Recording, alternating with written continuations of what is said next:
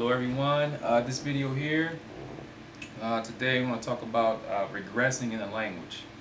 Um, Something that's natural for all of us, no matter how good you are at learning foreign languages.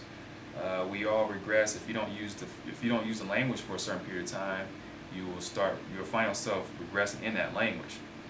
Now, I think I mentioned before, in your newer languages, the ones you just started, um, if you take off, I'd say maybe 2 weeks, 3 weeks, a month, then you will find yourself regressing terribly.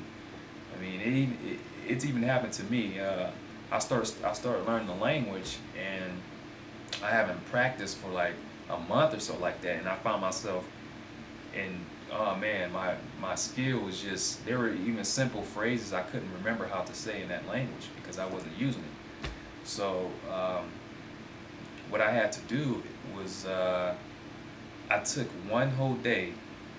I got up early in the morning, I think like 4 o'clock, 5 in the morning, and I started studying that material in that language and practicing with some people in the chat rooms. I will go over my notes.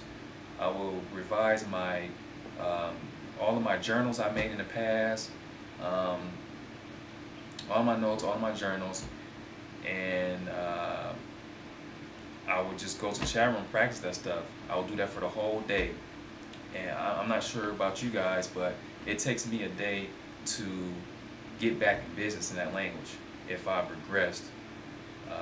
If I had really bad regress in that language. So what I would recommend you guys do is definitely keep your notes. Never throw away your notes. And on certain websites where you can make journals, you don't have to worry about them getting deleted because they are always on the website. However, just in case, you should copy your journals, type them in the Word and save them in the Word, and also save them on the SD card or jump drive, just to have them for your future, for your future notes, because you never know what's going to happen. Perhaps your computer may shut down and you may have to reformat, so you never know. You want to get that stuff on the SD card or jump drive. That's what I do. If I regress in the language, I'll take a day, go back, revise my notes, my journals, whatnot, and I'm back in business. Now, I know perhaps some of you guys are saying that, well, you can't afford to do it for a day. If you can't afford to do that for a day, then I would say if you're doing that 3 hours, like 2 languages a day, 3 hours each, I will recommend you take that one language you're trying to get back in business in and study that for 6 hours. Perhaps do that for 2 days. I'm not sure. It all depends on how fast you're able to catch back up. But spend 2 days, trying to pick your level back up. But if you don't work on the weekends, just go ahead and take the whole day. Like I said, get up early in the morning and just study for the whole day. I would say if I do it, I will get up maybe 5 in the morning, and I will literally study that language all the way until midnight or something like that whole day. And by the end of that time, I'm sharp. I'm back in business. So like I said, it happens to everyone. It's just natural. If you don't what they say, if you don't use it, you lose it. If you don't use it, you lose it. So it is definitely imperative to keep up on your language study. Now, if in those languages you have a lot of experience in, it's not that bad. You will regress a little bit, but it won't be very bad regression. You won't forget simple things. You won't forget simple things. But those languages you just started,